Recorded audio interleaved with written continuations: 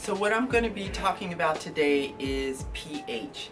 What exactly is pH? pH is something that is very, very important in the natural hair community. What is pH? pH is the potential of hydrogen. It means the number of particles, basically ions, in a water-based solution. So just to put that in layman terms, pH is something that we can use to measure hair products and what it will do to our hair. And this is something that specifically can give us an idea of how that particular product will affect our hair. So if you want to know how a shampoo, a conditioner, or a leave-in conditioner, or even the gels that you put in your hair, if you want to know how it's going to affect your hair before you even put it on your hair, the first thing and the best thing to do is measure the pH of that particular product. Now, be aware, you only can measure products that are water-based. You cannot measure oil.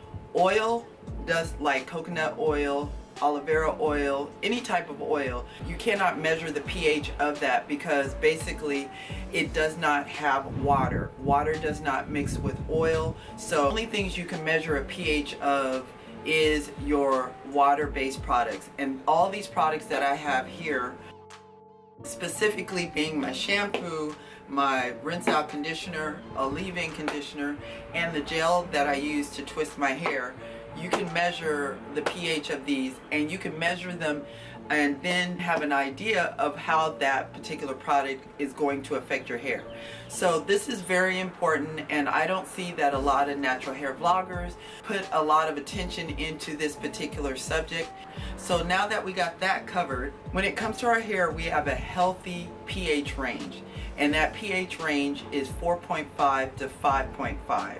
And what that is something that we need to have hair products in that range or no higher than a 7 in order to know that is something that will not damage our hair.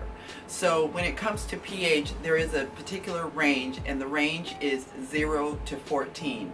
On the 0 side, it's defined as acidic, and on the 14 side, that's considered alkaline.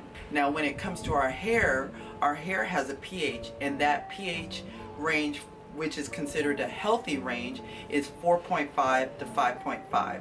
So our hair is definitely on the acidic side, and any products that we like to use in order to maintain healthy hair should be in the range of 4.5 to 5.5.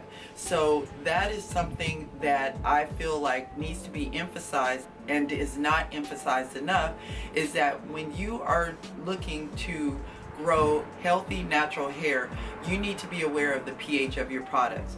And with your products, you can measure the pH of your hair products.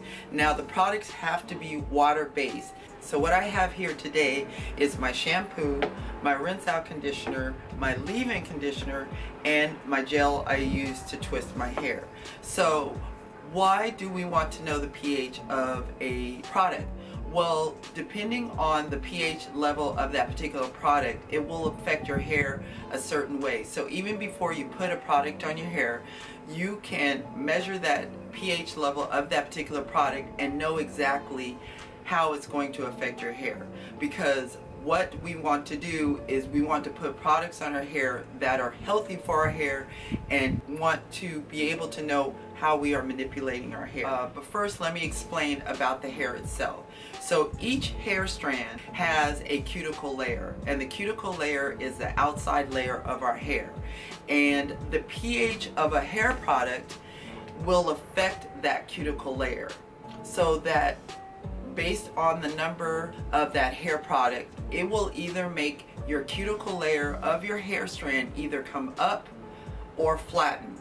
And what we are looking to do with our hair products is that we want to maybe temporarily lift a cuticle layer so that products can have access to the middle layer of our hair, which is the cortex, but then we want to close that layer back down, and so we can lock in the moisture when it comes to moistures that we put onto our hair strands.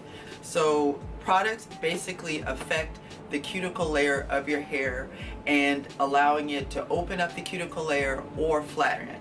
Now when you have kinky hair or 4C hair, our hair is so curly, the natural oil, the sebum, will not slide down to the ends of our hair, and that's why we have dry hair. So as a result, we have to moisturize our hair with outside products, and the way to do that is that you use these water-based products that we have here, and you have to know the pH level in order to know exactly how it's going to affect your cuticle layer. And what I'm going to be bringing to you today is measure each hair product and what it will do to your hair. So what I'm going to be measuring today are my shampoo, my conditioner, my leave-in conditioner, and my gel that I use to twist my hair. Now what I have for you today is actually a set. I have an actual set from Shea Moisture, and it is the Jamaican Black Castor Oil Strengthen and Restore set. So I have the shampoo, I have its rinse out conditioner, and I actually have its leave-in conditioner. And I noticed a lot of vloggers don't use the set very often, and I was wondering why. And any of these channels that you see and they do a video on, I use this particular shampoo from this brand, and I use this particular rinse out conditioner from this brand, and I use this leave-in conditioner, and they're not all within the same set. Well, they never explain to you or tell you that the pH is still very important when it comes to using different brands and using them together. And the reason being is that because you want to know how it's going to affect your cuticle layer. So when it comes to a set, one of the nice things of using the whole set from the shampoo to the leave-in conditioner, you can be guaranteed when you use the whole set from one particular brand, like in this case the Jamaican Black Castor Oil, that the pH order is definitely set and it's balanced and it's meant to do your hair accordingly as it is. So for give you an example, the shampoo that you put on your hair should have the highest pH level. You're using shampoo to wash your hair, and so what it's doing is lifting the cuticle layer, and actually you're using it to wash your hair and wash your scalp. So that should have the highest pH level, and then from there your pH level should go in descending order. So this can be a 5 or a 6, and then from there you should not put the next product you put on your hair, which usually what it is our rinse out conditioner, should be a lower pH, because at that point you want to go down in the scale of your pH, because you want the cuticle layer to lay flat. When you have a cuticle layer that lays flat, it allows you to prevent tangling, it allows you to lock in moisture. So your shampoo is your highest pH. The next one down, your rinse out conditioner, should be lower pH than your shampoo, because you're looking to lower your cuticle layer, and then your leave-in conditioner should be even lower than your rinse out conditioner, because you don't want to raise your cuticle layer back up and have moisture seep out of your hair strand. So that is where the measuring of your hair product should come into play, so that you know exactly that you are using your products in the right order. And the way to do that is with pH strips. These right here. These are what you use to measure your hair products. And I got two of these, two different types of pH. They're pretty much the same, but one just has a range of 4.5 to 9.0, and the other one has the full range from 0 to 14, these. So these are what you're going to be using to measure your pH of your water-based products. And once you know the pH of that particular product, you know how it's supposed to affect your hair, and you know if it's okay to use those products in the order that you are using those products. Because if this conditioner was a higher pH than my shampoo, then I would not want to use this conditioner. But that's the good thing about a set. That's a good thing about using all the products in one set, is that you know that the pH will be in descending order, and you don't have to go the extra mile or step of measuring the pH to make sure it is in descending order. Product brands that put a set together, they are formulated to work together, and their pH levels are compatible, and the pH level is going in a downward direction. So if you are just starting out in the natural hair journey, or going with natural hair, please start with a set so that you know exactly what you're putting on your hair, and it is the proper combination, and it is definitely going in the downward direction. So if you use products from different brands, make sure you know the pH of each one of those products so that you know you are using them in descending order.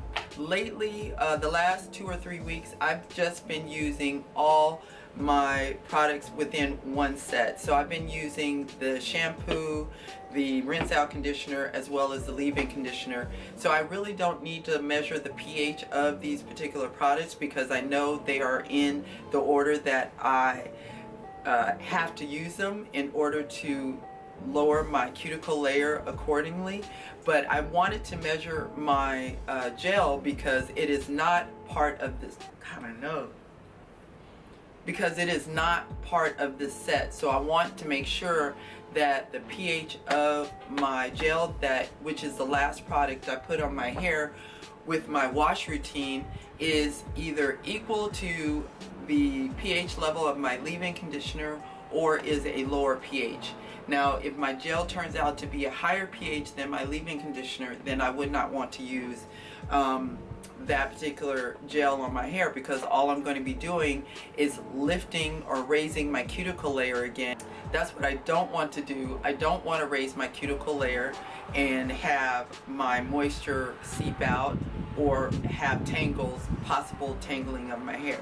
So that is where,